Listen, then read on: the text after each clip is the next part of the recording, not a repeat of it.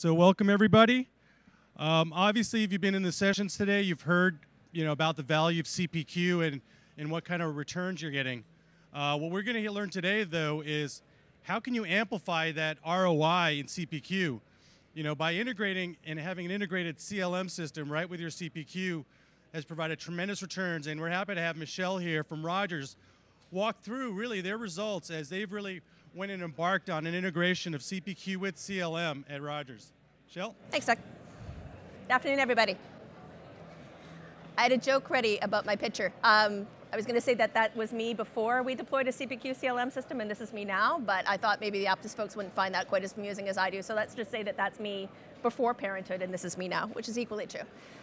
So I am the Director of Deal and Contract Management at Rogers, which means that I'm responsible for everything on the deal to contract lifecycle chain, as far as incorporating all of our approvals into an accurate contract, delivering that contract to our customers, the systems that deliver that contract to our customers, and post-contract lifecycle management, making sure that we adhere to those contracts, and also revenue assurance as that relates to contracts. I normally skip over this slide for a Canadian audience, but for the purposes of non-Canadians, Rogers is an integrated communications company based out of Canada, obviously, based out of Toronto, Ontario. We are what's normally referred to as a quad play in the industry, which is to say that we are both an IP, cable, voice, and digital company. And we are Canada's largest wireless communications carrier, as well as one of its largest cable TV carriers. We also own the several sports franchises, such as the half of the Toronto Maple Leafs, all of the Toronto Blue Jays, a lot of magazine and TV and radio in Canada. So again, quite a large company. Our annualized revenues last year were somewhere in the order of about $13.7 billion. I work for the portion of Rogers known as the Enterprise Business Unit, so the portion of Rogers that is the B2B space, which represents about 2.5 of that $13.7 billion in annualized revenue. So still quite a big slice of the pie, but in the grand scheme of the overall Rogers, we are sort of the smaller cousin to our consumer business unit. So how did we get here, and why am I here talking to you about CPQ and CLM transformation today? The Enterprise Business Unit at Rogers is actually an amalgamation of a bunch of acquired companies. And I'm sure this is actually fairly consistent across a lot of industries, but Rogers is a company that was founded around a monopoly, but then expanded through acquisition. And so when we did that acquisition, we realized that we had not one, not two, but three separate Salesforce CRMs. Different companies that we had acquired had purchased Salesforce independently. And when we were merged into a single business unit, we found that those instances were now not only duplicative, but also conflicting with one another. So the first part of our growth stage into a CPQ CLM quote-to-cash enterprise was to unify those three instances into a single Salesforce instance, which was done in 2015. That was right around the time that I was taking over my current role. So this was happening as I was hired to transform into the next stage. At the same time as we were doing that, we also went to RFP for a CPQ CLM system. So in late 2013, early 2014, we went to RFP and looked for both an integrator and a CPQ CLM software as a service provider. And in early 2015, we chose Apttus as our CPQ and CLM provider. You'll see May 2016 there. That is actually the date that our product, which we refer to internally as Optic, went live. So our CPQ CLM system was in its infancy in 2014, 2015. The project to deploy it took place over about an 11-month time span, and we went live on May 15th of 2016. So coming up on 1 year that we've been on our new Apttus CPQ CLM system. So that's a little bit about our evolution as far as software is concerned within Rogers. So a little bit about why we chose Apttus. Apttus ticked a lot of the boxes that we had for our RFP review process. For example, we were looking for a Salesforce native application because Salesforce was, as I just demonstrated, was our existing CRM. So we weren't interested in doing any funky internal configurations to marry back to our CRM data. We knew that that information was already there. We'd already placed a lot of investment dollars into making sure that it was consolidated and accurate. And so we wanted to build upon that investment. So that was definitely one of our key business drivers. Another was that we were looking for a product that was strong in both CPQ and CLM. There wasn't really one side of the fence, if you will, that we were more interested in. I come from a legal background, so my personal vested interest was very much on the CLM side, but we obviously had a lot of people in our finance and our revenue assurance and our deal desk area who were very interested in making sure that we had a strong CPQ situation. And at no point did one of those kind of play a stronger role than the other. So again, we were looking for something that was very strong on both sides of the fence. And a lot of the providers that we reviewed at that time were heavily weighted in strengths on one side or the other. So they were a very strong CLM provider with a weak CPQ, or they were a very strong CPQ provider with a weak CLM, or alternatively, they were proposing that we went to another party entirely for the opposite, right? That we would take their CPQ system and then go to tender again for a CLM, which we weren't interested in at all. We were really looking for something that was consolidated and holistic. So again, that was one of the big drivers for us to choose Apttus. It being mobile capable was a really big deal for us. Our sales force, as everybody else's is, are on the road 24/7, so they don't need to be logging back into a laptop in order to proceed their deals. So we needed something that was Salesforce One compatible. And we also knew that we ran a very unique, for want of a better term, internal business process. We had, as it turns out, about 8,600 SKUs that we needed to load into our product catalog. They each have about 190 attributes. So each SKU has about 190 data points that we needed to decide on and configure in order for us to be able to drive the system to treat that SKU accurately. And that went from everywhere from which segment and which channel was permitted to sell that SKU, all the way down to which billing platform did it bill off of, was annual revenue permitted, all kinds of different attributes that each of those SKUs needed to be configured against. So again, and also that's a very evolving product catalog. We're launching new products on a monthly basis. We're retiring old products. We're changing existing attributes. We're deciding to move a product up market or down market. So we knew that we needed to be working with a system that allowed us to be very maneuverable and flexible, because we just couldn't wait out the cycle times to have to update that data in a more sort of old-fashioned prem-based type manner. So again, some of our core business drivers for why we chose the Apttus product. As far as internally, what we needed to do to sell this system to our business folks and our finance folks to justify the revenue, these are what I would consider the more tangible business case drivers. I'll speak a little bit later about the intangibles as well, because I would say that those came out almost as important, if not more important, than some of these key business case drivers on the tangible side. But obviously from a financial business case point of view, you need to be able to point to realizable gains or less loss. And so these were some of the four keystones that we pointed to. Cycle time reduction, so fairly straightforward. I'll describe our pre-existing system, but once you see it, you'll understand why an integrated CPQ CLM system results in cycle time reduction. So we were very much looking at getting revenue in faster. We measure ourselves on service order intervals on a lot of our products. So from the point of sales inception to the day that product bills. And in the telecommunications space, that can actually be quite a long interval, right? So if you're rolling a truck, you're building a circuit, you're ordering third-party hardware, you're configuring to a customer's needs, there can be 70 or 80 days from point of contract signature all the way out to revenue recognition. Any gains in that 70 to 80 day period is money in the bank for us. So any kind of improvements in that was going to be a big driver. Revenue assurance, which is something very near and dear to my heart, because I mentioned it does fall within my responsibility. Our old systems were very swivel chair, very manual, and very human error prone, let's say.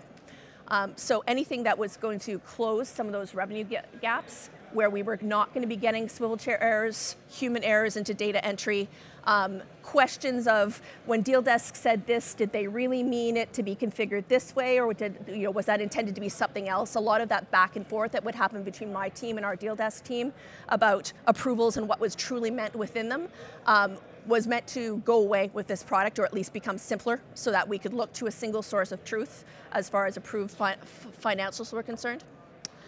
Cost avoidance. So some of our legacy systems were, as I mentioned, on-prem based. So we were still paying to host them, still paying for licensing fees, and anytime we wanted to update them, we were still paying for change requests to the tune of hundreds of thousands of dollars a year, just to make update requests that were sort of what I would consider business as usual. You needed to upgrade your contract collateral. You needed to launch a new product. You were changing your rack rate for a product.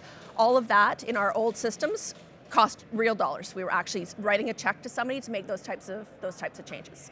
So cost avoidance again was a fairly straightforward business case for us to be able to make. And finally, a reallocation of full-time. So again, I mentioned swivel chairing. So we had people whose jobs were literally to take data off of our, let's call it CPQ for the sake of argument system, and turn around and enter it into, again, let's call it CLM for the sake of argument system. And all of those people, when our system came about, could be redeployed. Thankfully, none of them actually lost their jobs. They were redeployed into other operational jobs where they actually were driving value. So when all that was said and done, the total cost of ownership and the payback for our project was 15 months, which I gather, based on the look of people in our approvals process, was an exceptionally short period of time to get payback. So on the left of the slide, a very simplified version of what our, again, in quotes, CPQ CLM systems looked like pre-Optic, pre-Apttus. So we inherited a series of different projects, different systems and different processes from each of our inherited business units, each of which was completely disparate from one another. Of course, they grew up in a completely different part of the enterprise, and in some cases, what was then a third-party standalone business. None of which were consistent in process, in approvals, in governance, in output, in look, in feel, in touch. Everything that you could possibly imagine was different between those four systems. So that was what we were living with up until May 15, 2016. I say somewhat tongue-in-cheek, with the push of a button, with the deployment of our Apttus system on May 15th, we ended up in a fully integrated CPQ CLM system, one unified opportunity, one unified quote, one unified contract. So in our old state system, if a customer came to Rogers and bought a data center product, for example, we would have run them through the data center set of that food chain, and out would have come a data center agreement. That customer would then come back to us 6 months later and say, I really liked your data center, now I'd like to buy some circuits from you. And then we would put them into the wireline legacy part of our old state process, and out would come a wireline agreement. And the customer would come to us and say, but I already have an agreement with you. It even says right there at the top, master services agreement. Why are you making me sign another? We'd say, no, that's your master data center services agreement. And those are your master data center prices. Now you have to sign a different agreement with us because essentially, even though you see us as Rogers, we see us as these four separate business units. So again, a very poor customer experience. And internally, as a salesperson, if you were onboarding a salesperson into this environment, imagine what their training would be like, right? Imagine, starting your first day and saying, you're supposed to sell everything, but oh, by the way, here are the 8 licenses and the 16 days of video training that you need to watch just to be able to quote across any of those 4 business units. So internally, a mess. And of course, not reportable, right? Nothing that tied any one of those systems to the other. So if someone came to me and said, how many agreements do we have with customer X? I would literally have to go into each of those systems and query information. When are each of those agreements due? Again, go into each of those systems and query information. There was nothing to composite all of that information together to give us a view of our customer as a whole. So again, new state gives us that view. What I will mention is that we did not migrate our legacy data into our new system for a number of business reasons that I can go into with a little bit of time. But the short answer was there was too much potential for error. Because those old legacy systems, again, were conceived of and were built up completely separate from one another, there was too much potential to mismatch customer data, too much potential to potentially confuse offers, SKUs, no way to pull in approvals from what was effectively an email approval system in some of our legacies. So our Optic system sees the world as though May 15th was the dawning of time, which is of course a limitation, right? We don't have that ability to look backwards into what happened before May 15th. So we got May 15th, we deployed and we said, we're going to transition. We gave our salespeople 60 days to close out their opportunities in their old systems, right? So you have something in flight, it's in the old system, you have 60 days to finish your job, get the customer to sign. If not, You have to start it fresh in the new system. And again, on day one, Apttus was fresh and new, and there was no data in there. Now that we've lived in the system for a year, and we're now sort of, we've got our legs underneath us, we understand how it works, we know where to go for things. We've now, I actually now have a project starting next Monday when I'm back in Canada to have people actually migrate that data backwards into our Apttus system now. So that now we're going to be able to look backwards.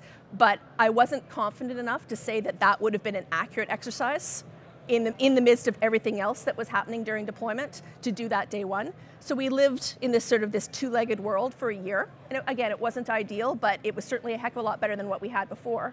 And now that we're, again, stable and comfortable and know our system inside and out, now I feel comfortable saying, good. Now we can pull that data backwards so that our Apttus system will become truly our one source of truth, and everything we know about our customer will be in that system. So I talked a little bit about how this allowed us to consolidate the experience. So again, both from a sales rep point of view and from a customer point of view, this is what our new sales stage looks like. At the opportunity level in Salesforce, you no longer have to do a standalone opportunity for each former line of business. We consolidated our opportunity profile such that now it captures all of the data that would be consistent across those four legacy lines of business.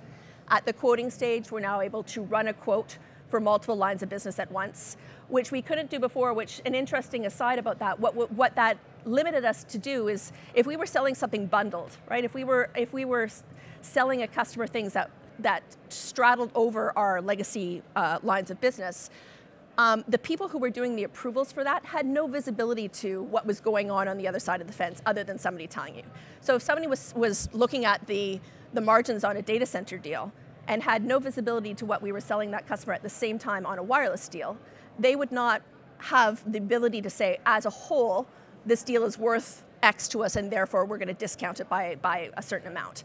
So we literally had to sort of push and pull at levers very awkwardly to make sure that that was happening internally, whereas now it's a natural part of the system.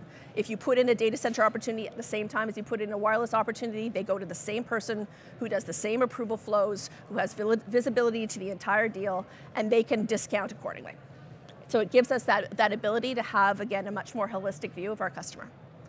In the approval flows, again, logically, you would think that that would have been consistent previously, but it wasn't. Different teams were getting involved. Different teams, there was a lot of email exchanges between those teams. I'm approving such and such a deal. Have you already done the approvals on the technical side? Like a stark lack of visibility into what was going on in the approval stage. Now our approval flows are unified, right? So every opportunity goes through the same flow. There are some exceptions. Some deals don't have to go to a technical review, for example, and others do. That deal is held until technical review is complete. So we contemplated whether we were going to do serialized or parallel approvals. We ended up doing serialized, and the logic for that was that we didn't want to burden a team further down the flow with reviewing a deal that was going to get stopped by a team earlier in the flow, right? So by way of example, a wireline deal that needed a technical architect to approve being pushed through in tandem with a wireless deal that didn't. That wireless deal would bypass the technical architect and would go straight to the deal desk, and the deal desk would do their work on the pricing. Meanwhile, if the technical architect is rejecting the technical configuration of that deal, the deal desk wasted that time. Right? They just spent time approving a deal that is never going to go anywhere because it's not technically sound. So we did decide at the end of the day to do serialized approvals. There's obviously an argument for parallel as well. When things go well, it goes through the system faster. When things don't go well, when something gets shunted back, then effectively you're abandoning a lot of work. And because we tend to abandon a lot of work anyway, right? Our customers change their minds, we put something in front of them, they see the price, they back away, they change their scope. Because we knew that was a natural part of our sales cycle, we really decided that serial was the way to go for us. And then finally, again, near to my heart, a contract. So in our previous life, as I mentioned, there was no such thing as an overarching agreement for all of our services, but this is the structure that we've now gone with. So it allows us to contract once with our customers, never again at the at the highest level, right? So once they have a master agreement with us, it is truly a master agreement. They never have to sign that again. And everything else goes through as either an addendum or just simply a pricing quote. And I can't emphasize enough how much that has simplified my team in particular, our lives. And also from a customer experience point of view, how much simpler it is for the customer to understand why it is that they don't have to sign multiple agreements with the same provider.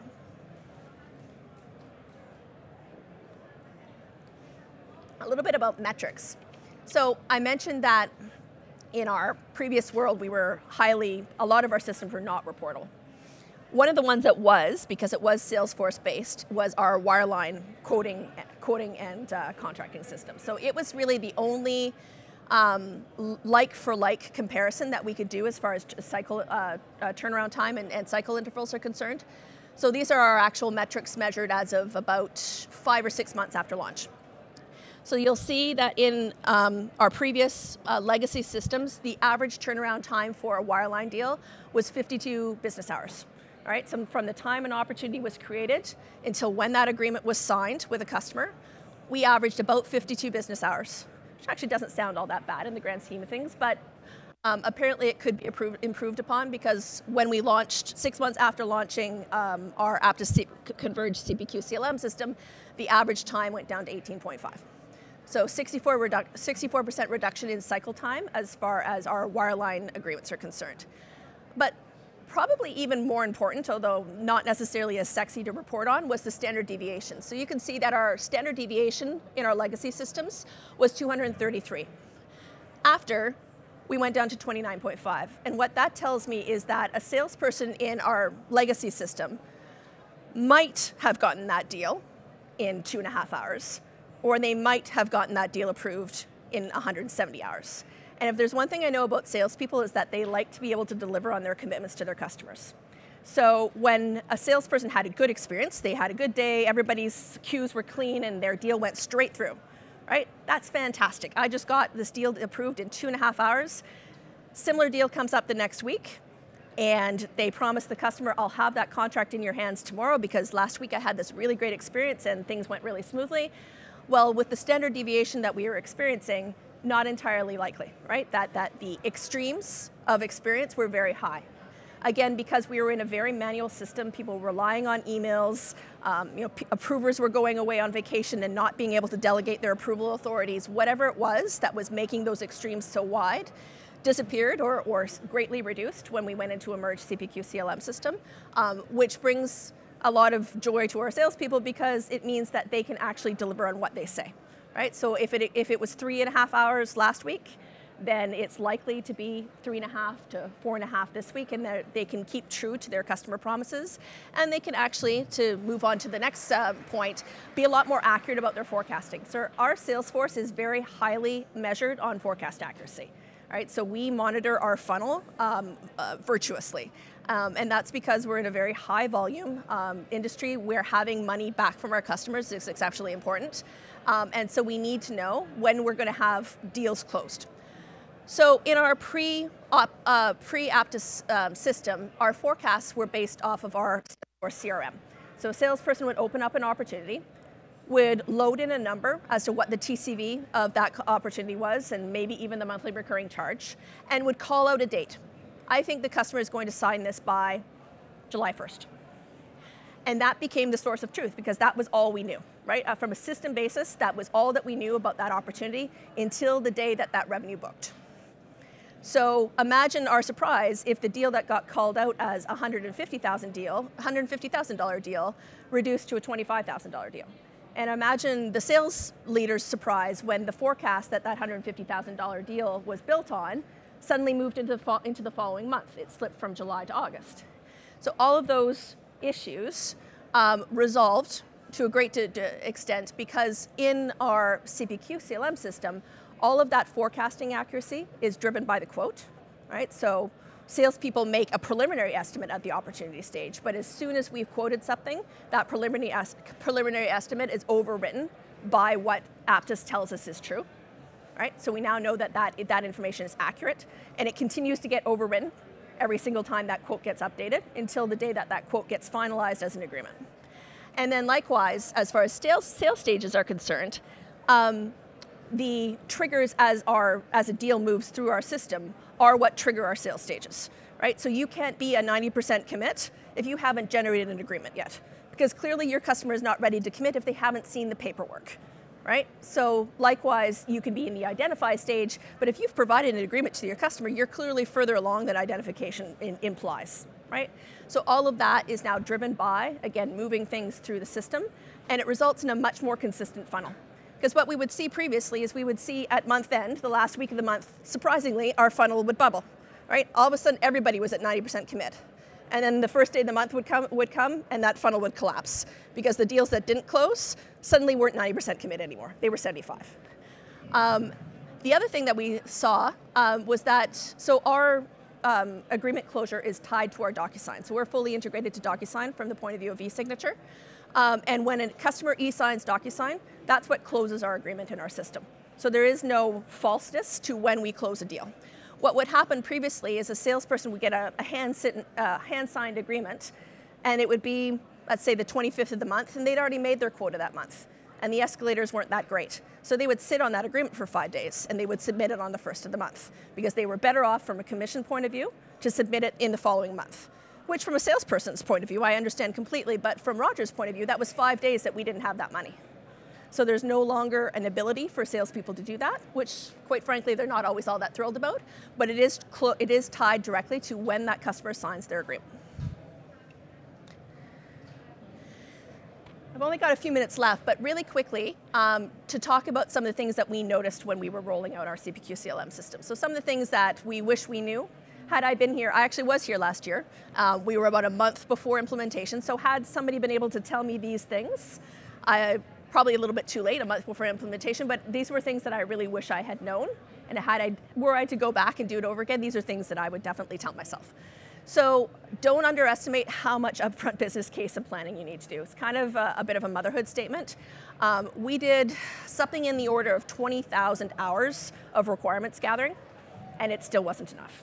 Right? It still missed every single corner case that you could possibly imagine, right? And that's just the nature of people, right? Tell me how you sell something, and they'll tell you how they sell something 80% of the time. And they'll forget about that minutia. They'll forget about that exception. They'll forget about that behind the table process that they work that one time because, you know, things are kind of fiddly in the systems. So had we had more time, I would have allowed people to come back multiple times to give their requirements, because as they lived through, you know, their life, things would have occurred to them, right? I forgot to mention that one situation. I forgot, oh, it just occurred to me that this deal might come up again and it's unique. Sticking to your guns on implementation timelines. So we ran a pretty short implementation timeline at 11 months. There was pressure at the end to back off from that and to delay delivery. We did not, for a number of reasons. One was because we had several projects stacked up behind our project that were waiting on our project to launch in order to be able to deliver their deliverables. But also because we knew that it was never going to be perfect day one, right? There was always going to be something that was going to need to come out of the living of that system, and deferring that wasn't going to make anything any better, right? So it was very much just sort of a you know, grit your teeth, stick to your guns, get it done, live with the cacophony as that hit, and then let the real issues sift out, and then triage and identify them. Blowing up your current state process entirely, right? So when we had people in for requirements, we were very explicit with them. Don't tell me about what is wrong with our current systems and how you work around them. Tell me about how it should be if it was perfect, right? So there's a lot of how you work. It's very much dealt around how you're already handcuffed by your existing processes and systems. And so people would describe to us, well, I do it this way because that gets us past this particular hurdle, or there's a unique issue. No, I don't want to hear about how you do it today. I want to hear about how it would be perfect, right? Tell me what it would look like if there were no hurdles, and then try and build your solution around that to the extent that you can. Change management, I think, was amply mentioned in the previous session, and again, it sort of goes to the business case and planning. A huge amount of change management and training is required, especially because you are blowing up existing business processes, right? So you're not just changing the button pushing. People learn button pushing very quickly, right? It's an intuitive thing. We're all very IT adept. being able to find the right button to push something forward isn't the hurdle. The hurdle is understanding why you have to push that button and knowing what pushing that button does. So all of the stuff that's going on behind that system is what it's really, really important to train people on, because that's what tended to stir up the most chatter. I mentioned our legacy data migration issues and how we decided to hold off on that, and I think that was a wise choice. And we also realized very early on that we were not going to be able to do this all ourselves. So although we do have a lot of Apttus certified developers on staff, we decided to go with Deloitte as our integrator, and that was a huge boon because we could obviously rely on their expertise, having done this for other vendors. So that is all that I have. Oh my goodness, I'm exactly on time. That is all I have to say. If anybody has any questions for me, I'll make sure I'm available in the room nearby, and feel free to come up and ask. Thank you.